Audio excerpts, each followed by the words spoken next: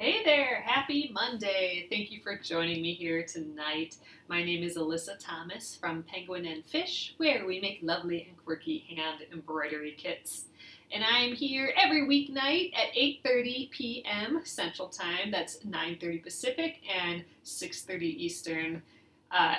It's a time where we can relax and craft together for about that's not right. Sorry, you guys. It's 9:30 Eastern and 6:30 Pacific. That sounds better. I'm like, wait a sec, that's in the West. So, all right, you guys, I am here every weeknight at that time, and it's a time where we can relax and craft together for about an hour. And I work on projects from beginning to end so you can be part of the whole process along the way. So thanks again for joining me. We are continuing on the Splendid Sampler 2. Ooh, Stephanie, you just started your first Splendid Sampler block. Nice! Awesome. Let me know which one you're doing. We are continuing on the Stitch and Pause block tonight. This is full of everything. It has piecing, just normal fabric piecing. It has needle turn applique, that's what we're working on right now, and it has embroidery too. So we are working on the needle turn applique part. So we have it all sewn together. We got our cute little checked border there, and we are putting on all these itty bitty tiny leaves. And then we will be continuing and putting on these tiny little paws, these little baby paws on it too. So tiny pieces. We're starting with the leaves because they're a little bit easier, I think, than these paws are going to be. So we're going to finish up, I think we're going to finish the last two leaves tonight, and then we'll be starting on the paws. So tomorrow night, so in my email today, I let you guys know that we are going to be starting a new project tomorrow. It'll be kind of sporadic here and there, and it'll go pretty quick, but I think it's going to be super cute. It's by Bets White, the designer Bets White, and it's her Lil Felt Village make-along, and she just released her next piece for that, and is the Spooky Clock Tower, and it's made out of felt, and it has embroidery on, and it's an actual 3D like little mini house almost. It's kind of like those ceramic houses that people have at during the holidays and stuff. So it is that. So tomorrow I'm going to show you what I am getting from Joann's. So in tomorrow's email, be sure to check tomorrow's email. It will have me getting all the supplies from Joann's in there if you wanted to find the supplies there. And if you wanted to participate, you have to be part of Bets's the make-along. So I have a link if you want to join in, if you want to link and get all the patterns. So she has spring ones and summer ones, just like 12 different of these little cute little houses. So anyway, we will be starting that tomorrow. I'll show you everything I got from Joann's, and we will start doing the felt prep work. So after that, we're gonna wait until she releases the stitching and until she releases the assembly. So it is not all at once. It will come sporadically a little over the next couple of weeks. But tomorrow I'll show you all the stuff I got and how you can find it at your Joann's. Bets has some kits as well if you didn't want to do all that, but I'm going to show you how you can find it. And I'll show it to you tomorrow evening here, and we'll get started. So, all right, then we'll be back on this block in the meantime while we are waiting for the next part of the release to happen. The stitching part. So thanks again for joining me, you guys. There is a embroidery giveaway happening as well, so be sure to click the link below for more information on that. So let's get to work. I want to get these leaves done. Okay, I want to get these guys done tonight. Oh, Gretchen, aren't those just adorable? So she's doing 12 of these little houses, and they are so sweet, and they're 3D, and they're made out of felt. They're just really kind of darling. And there's just tons of a little embroidery on it, and they would just be so cute sitting around. I kind of want to make the summer ice cream stand one. That's just adorable. But the one we're going to be doing here is the latest release. She just released it today, and it is the Spooky Clock Tower, and it's really cute. It's very Halloween-y. I think it's going to be fun to do. Oh yes, the lighthouse is adorable as well. So many cute things. So in my email that I sent today, I share some of the photos of the ones that she already released. Some of them. There's a lot released already. And the one that we'll be working on as well. All right, so again, we're doing the same thing we've done in these past 3. So be sure to watch some of those videos too. And I am just lining up my outside, my lines on the background with my lines on the fabric piece. And I'm just going to throw a pin in here. This is one of those small applique pins. Okay, I need more thread. I'm using the 50 weight thread and my little size 11 straw needle. It's just a little bit of a longer needle, and it's skinny. That size 11 is a skinnier size than I usually work with, but it works great for needle turn. Okay, let's trim my little thread here.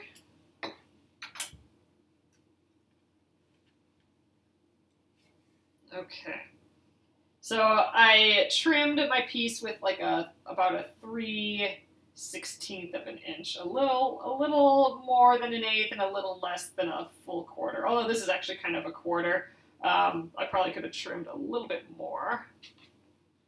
All right, we are going to start by just flipping this edge around, turning it with the needle, hence the needle turn.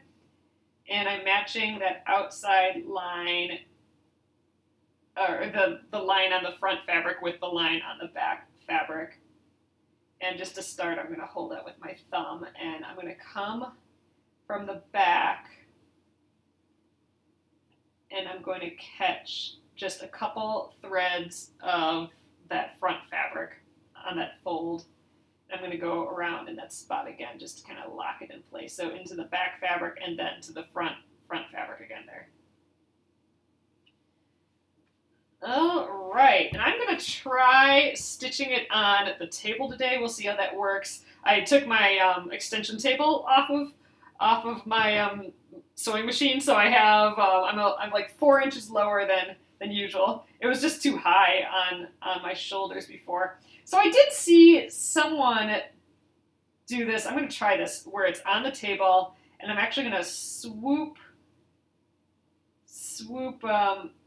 the seam allowance over as much as I can.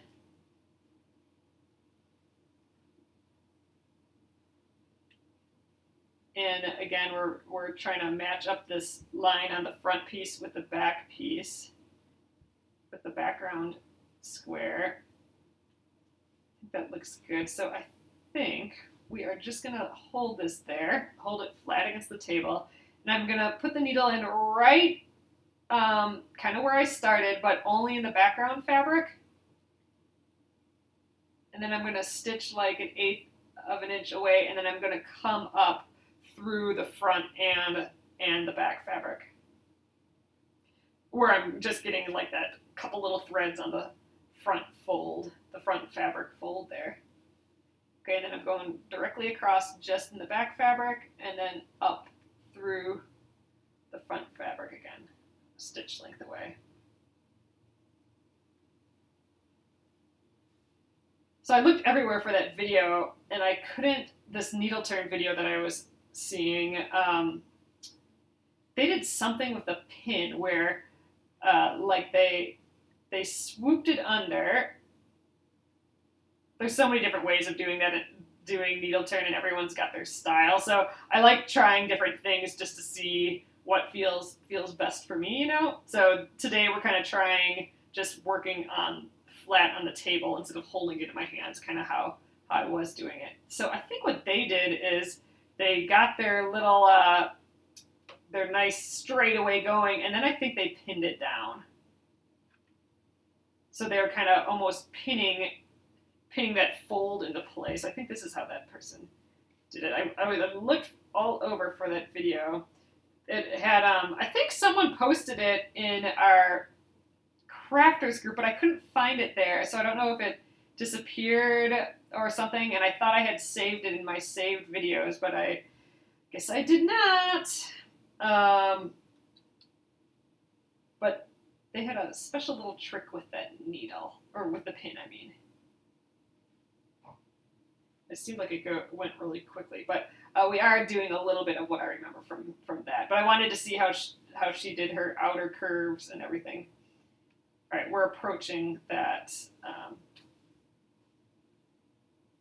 that point here, so I'm going to just keep swooping. I am holding it a little backwards than what I'm used to. So I'm used to holding it in my hand like this and going from right to left and just kind of tucking it under and making a stitch and then tucking it under a little bit more and making a stitch. Now I'm trying to do it this way, where I lay it flat on the my surface here. I'm already fraying this quite a bit because I'm handling it quite a bit. And then I'm trying to stitch by just pressing it down, and it's a new feeling for me, so this is a little awkward. But again, I'm trying a new to me technique today. In general, it seems to be working. I'm just concerned about when I come to these points, if I can, like, I feel like I need to lift it up to manipulate them a little bit more.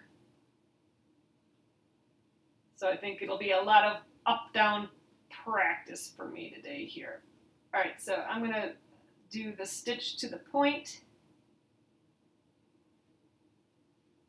It's coming out a little bit, yeah. Maybe when she came to points, she lifted it up again, I'm not sure.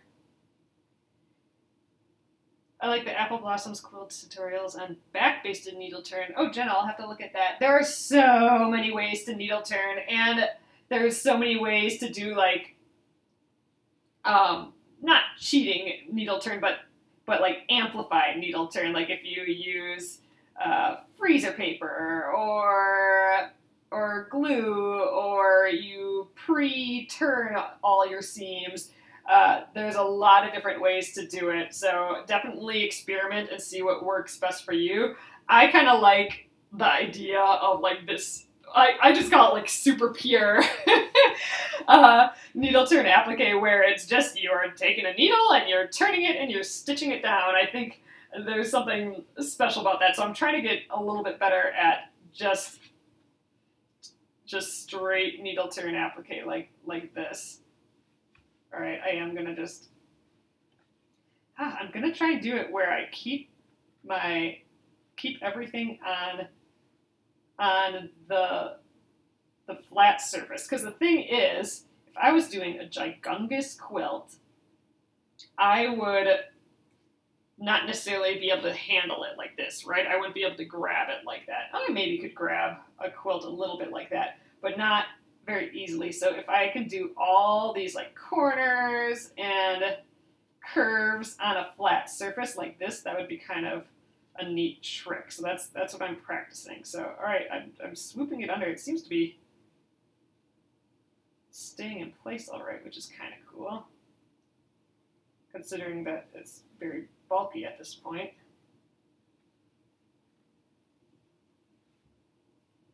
All right, so I'm gonna start stitching this next side down. I'm going in that point area again and catching that little edge. You know, I'm stabbing myself a whole lot less just by putting it on the flat surface too.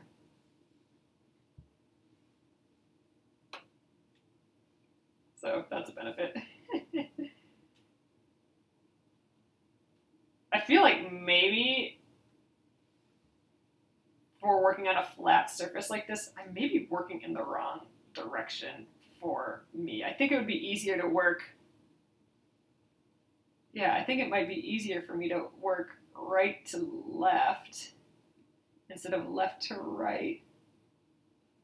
So I don't know, maybe the next leaf we'll have to try the opposite direction.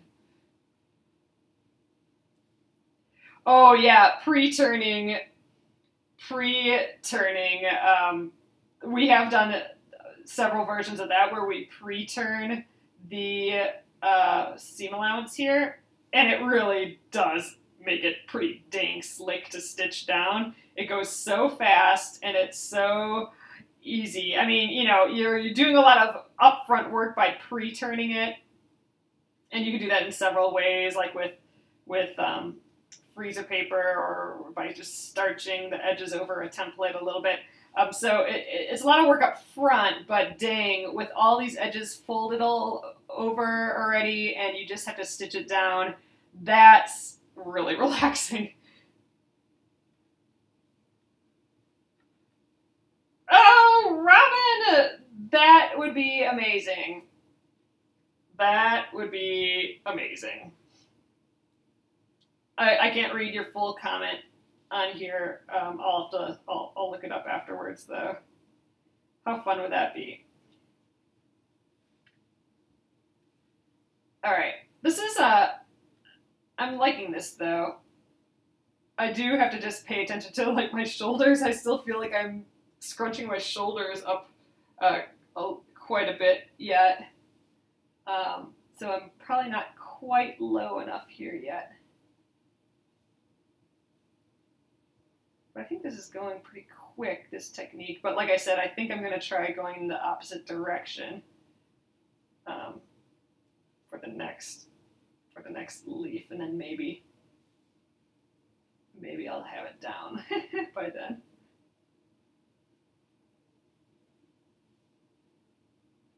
Again, I think with needle turn, it's all about a lot of practice and a lot of, for me at least, it was a lot of trying out people's tips. Like, just on my own, I could not get these corners, and I could not get, like, inner points and inner curves. Like, they just were not working well at all until I learned a couple of tricks. And after that, it just all, that improved so much, my curves and my inner points. We haven't had to do an inner point yet. But yeah, so it's practicing and then trying different techniques. And that's why we're trying this on the table sort of technique today. And I think, like I said, I think if I'm stitching in the opposite direction, that might work better for me. You actually have to be holding the square in your hand when you needle turn. Just gives me more control. Jackie, I feel that same way. Like, I like holding it like this. I can get up close. I can see, and I can hold it really close here. That is definitely more comfortable for me right now. And that's this is how I would prefer to do it. But I'm giving it a different way a try for the night. Just to see what I like about it and what I don't like about it. I mean, people do it this way for a reason. I want to kind of try and glean what that is. For sure, the idea of that if you had a whole quilt and you couldn't just grab it in your hands, like a square like this, I could see a flat surface like this being great if you got good at this. See, I'm lifting it up with my hands again. No, I'm not. I'm going to try and do it on the table. I keep trying to cheat. So in the end, I will just, choose what I like doing the best. But, sometimes it's fun, or it's nice to know a couple different techniques for the same thing, because you never know when you might run into a situation where your normal way of doing it just all of a sudden just isn't working, and a different technique is the way to go. So it's good to know that other technique and at least practice it a little, because it might come in handy later. So I'm just trying to get this last little loop under, and we still have a lot of the bulk from this point still. There we go. This really does feel like I'm stitching in the wrong direction though, so we are gonna try the opposite way. Even though maybe I'll feel like I'm stitching even more in the wrong direction, but we'll see. That letter E, our last leaf. This one I'll try it on the table still. We'll still try the table technique and or the flat surface technique. I don't know what the technique's called. I'm calling it the table technique. We'll try that. I'm just going to try stitching in the opposite direction, which I think actually might be quite awkward now that I'm thinking about it. We're going to give it a try though. Because when I'm holding it, I stitch in the current direction that I am, but I feel like I can't see my stitches well, and I have to keep pulling this way instead of this way when I'm done, so. Some people do this way, but I feel like I would have to do that with my left hand. I don't know. We're giving it a try. A little fuzzle escaped. I'm just trying to tuck that under. All right, I think this next stitch will be the last one in this little edge here. And we'll go around that spot again. And that will be our last stitch there. So, all right, all this was done on the table. It's a little bloopy. This little point is kind of swooping up like that a little bit. So I am definitely not practiced in this way of doing it. And that's what we're doing now, I suppose, though. I think it looks pretty cute still, though. All right, just tying a little knot here.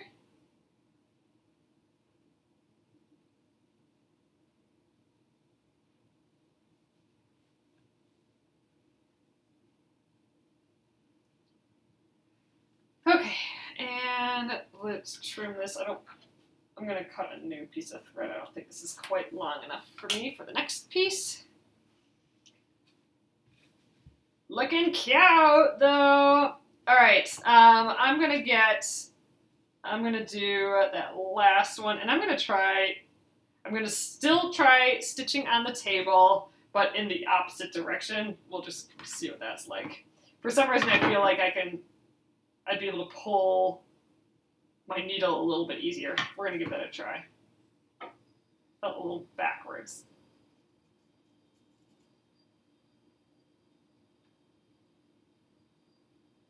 So just cutting out my last piece. This is the last leaf too. I'm done with this fabric now. Crazy. Done with that fabric. All right, let's line up our edges again.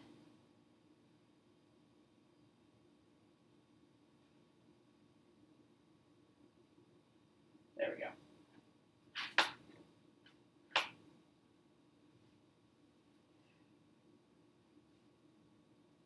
So there is one thing,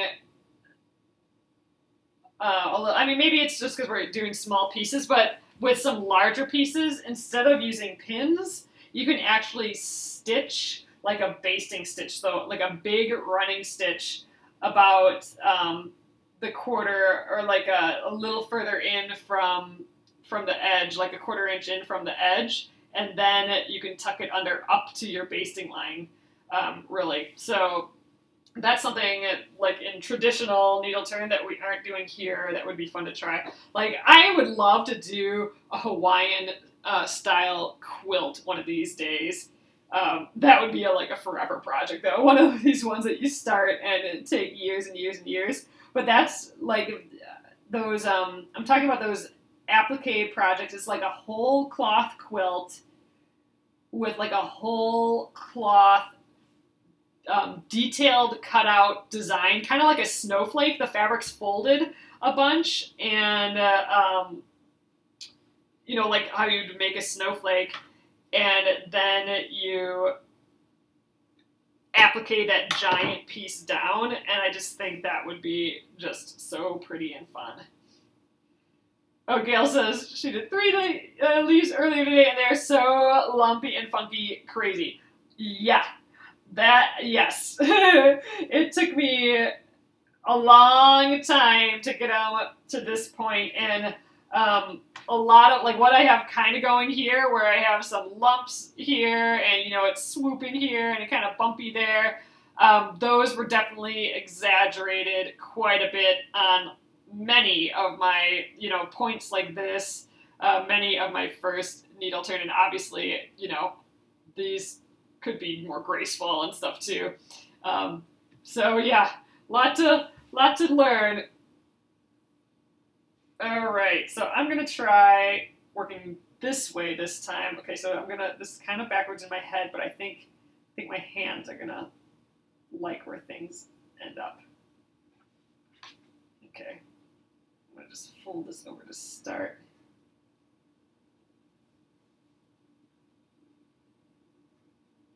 So I'm holding it in my hands again, which I didn't want to do, but just for this first stitch. All right, so I'm gonna try and go to the left this time instead. Oh, a Hawaiian pillow. Well, there you go, Barbara. That's what I should do. Instead of thinking about it like a gigungous quilt, just do like just a nice pillow, like a nice big throw pillow. Okay, well that's a good idea. That's not as daunting, is it? All right, so, okay, I can see what I'm doing better, and I feel, ouch, like I feel like my hand can go in the correct direction. So already I'm feeling like this direction is better for me for this table way of doing it. We'll see how we keep going here.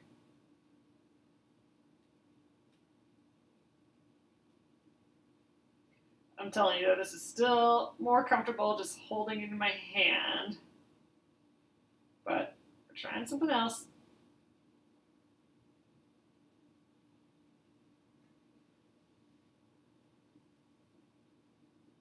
Yep, Kathy, it's definitely more comfortable so far. I felt like I was stitching backwards, even though it is the same direction that I stitch when I hold it, but on the table it felt backwards. Although maybe if I held it like this, oh, no, I know why. Because when I hold it, I gotta hold the fabric folded under. So it makes sense to go the other way then. But for the table, this is feeling good so far. All right, I feel like I gotta swoop in this direction though.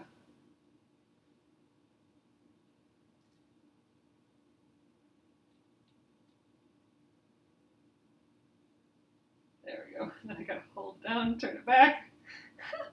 Whatever works, I guess. And these are some pretty graceful little arcs here.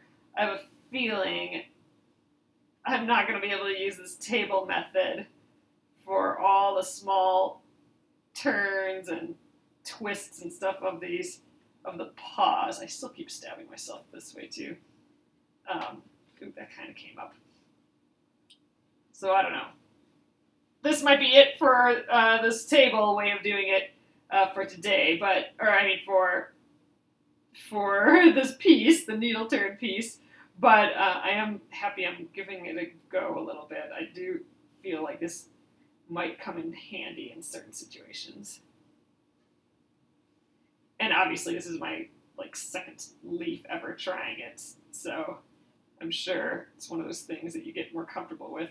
Or you're like, oh, I just have to hold it this way. Well, now it all is comfortable and works perfectly, you know? So I feel like there's something yet to discover to really perfect this way, for sure.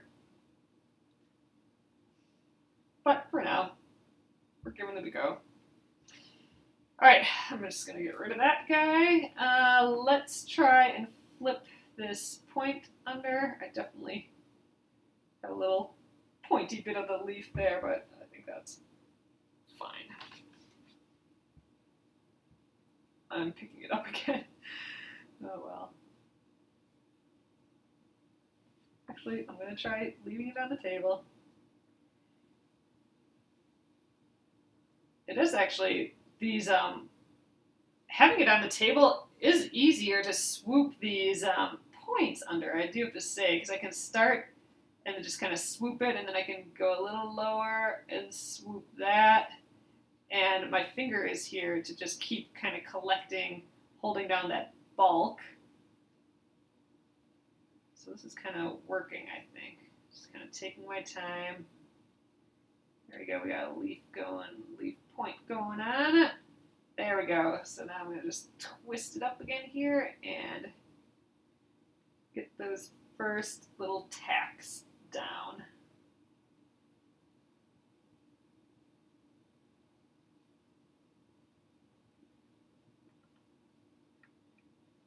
There we are.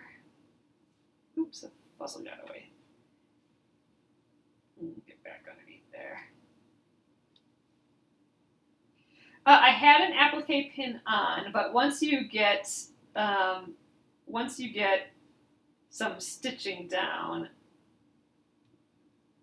and you don't always need that applique pin anymore. Like once I got this side down, then I felt like I didn't need it anymore in my hand. My finger on this side was going to be holding it down quite a bit.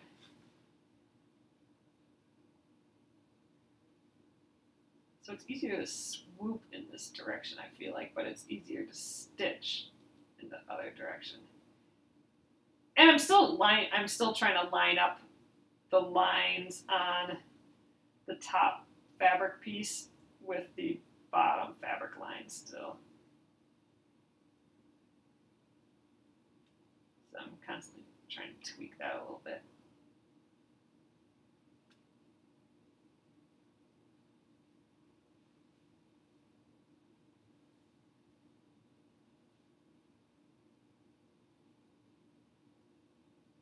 I don't know. I think it's still, I feel like I'm tweaking my neck by having to angle it and look down a little bit. I think holding it is still a little bit easier, except for now if I held it, it would be backwards. Like I'd be holding it this way, but maybe that's easy. I don't know. Let's try this. I haven't held it in this direction. Okay, yeah, this feels backwards.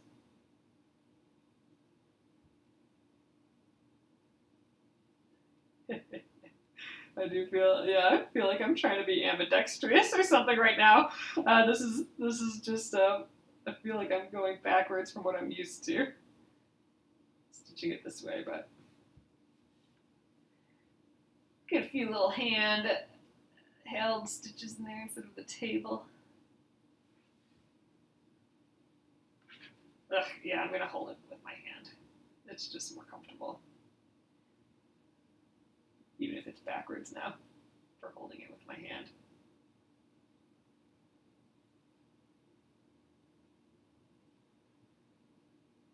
Oh, I'll look at that. Sally Ann Harrison. I'll look at hers.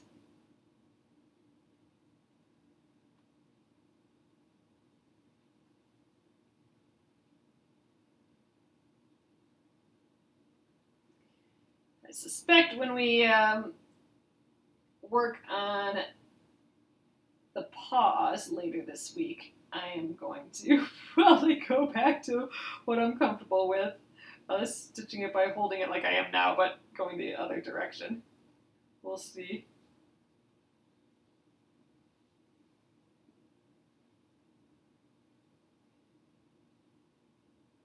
All right, I'm to this point.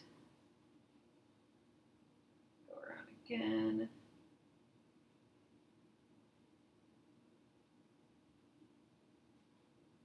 Oops, caught my edge of my block there. All right. Now I feel backwards still. All right, let's just lay it on the ground again, I guess, and try and start swooping this bulk underneath. Fold it a little bit first.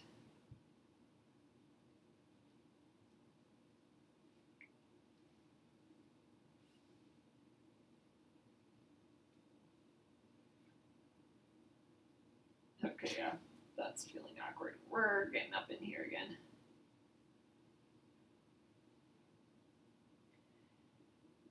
This is all good practice. Just gonna try and even out this edge a little bit.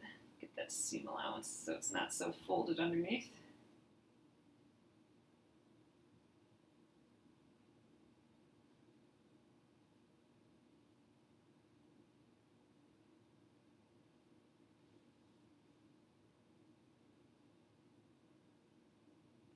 There we go. All right, let's start attaching that. Oh, now I'm for sure backwards. There we go.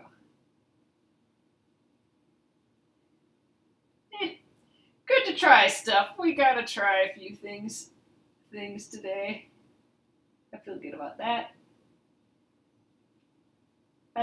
For me, that's the whole point of this Splendid Sampler too, is to try some new things and to practice things I'm a little less comfortable with. And wow, I really got this point awfully goofy. So we will definitely continue our needle turn applique learning practice.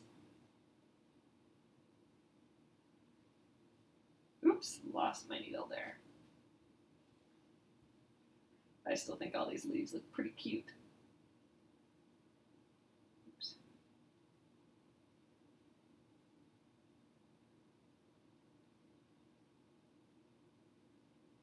Ooh, getting a really raw edge, so let's get a clean cut.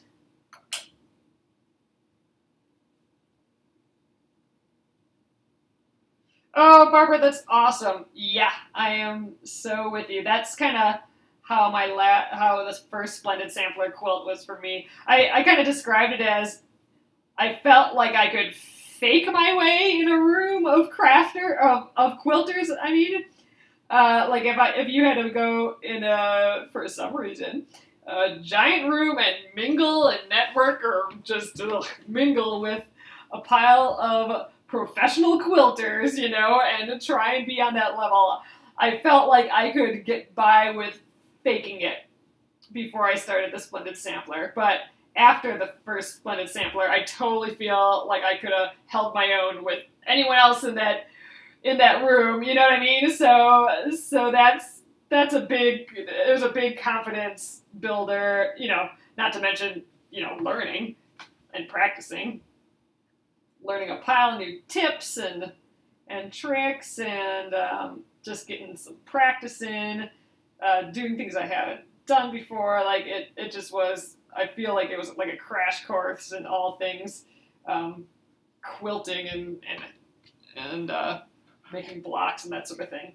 So I'm feeling that way with this second one as well too. The second one, I feel like the first one was more learning and this one is more practice now.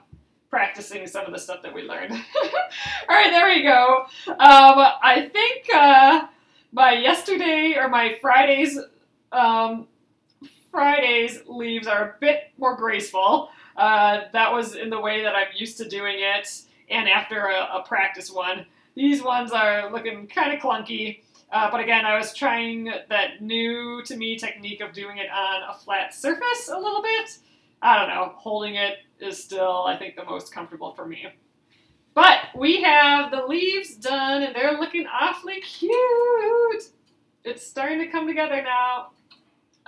Let's just peek. So the next part, we have all of our hands here, our little paws. So that's the second paw, this is the first paw, and this is the third paw. And it's so big because look, we have all the little like finger nubbins and that first pad there.